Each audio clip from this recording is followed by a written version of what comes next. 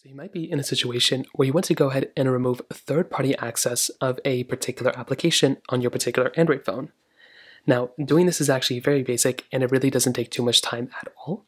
So the very first thing you're going to want to do is you want to hop inside of your settings application. So you want to hop inside of your settings app just like so. So you'll come to this type of panel, and this is universal for any Android phone. And you want to swipe over until you get into your application manager.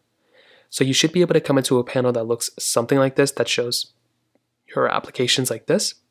All you want to do is you want to go and click on it, and then you'll come into this next page.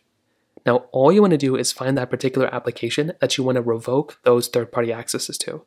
Now, you can always just delete the app and that'll just remove from your phone.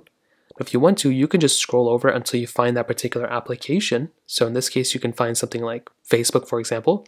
What you can do is you can tap open Facebook, and what you want to do is where it says app access or permissions, like here, you want to find it, and this is where you're going to be able to, just remove those permissions.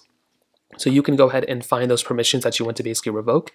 So in this case, you have like notifications, call logs, microphone, all these other things. What you want to do is you want to hop inside of that particular permission that you want to revoke, and you can click on don't allow or ask every time or allow only while using the app, and you have the options of basically doing that there. So you can remove the permissions, you can do whatever you want to do. But that's basically how you do it at the core. It's a fairly basic process, and that's essentially how it's done.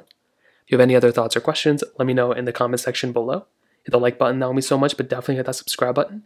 More importantly than everything else, I love every single one of you guys. Hopefully I'll catch you guys in the next video.